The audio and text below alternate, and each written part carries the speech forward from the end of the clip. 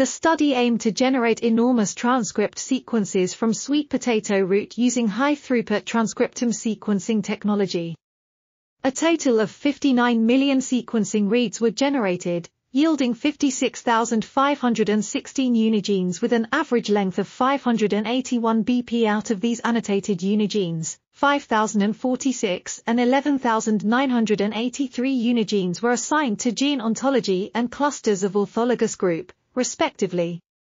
Searching against the Kyoto Encyclopedia of Genes and Genomes Pathway Database, KEGG, indicated that 17,598, 31.14%, unigenes were mapped to 124 KEGG pathways, and 11,056 were assigned to metabolic pathways.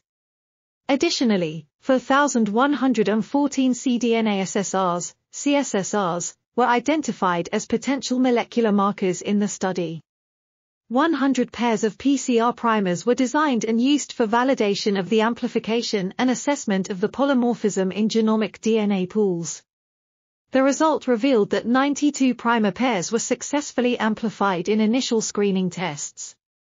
Overall, these sequences and markers will provide valuable resources for the sweet potato community and suggest that transcriptome analysis based on Illumina paired-end sequencing is a powerful tool for gene discovery and molecular marker development for non-model species.